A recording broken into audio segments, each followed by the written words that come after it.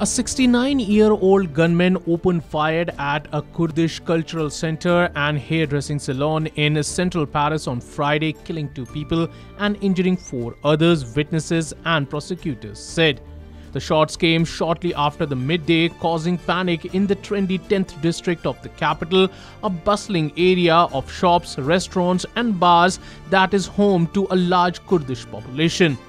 The police described the gunman as white and known for previous attempted murders, initially targeting Kurdish Cultural Center before entering a nearby hairdressing salon where he was arrested by the police.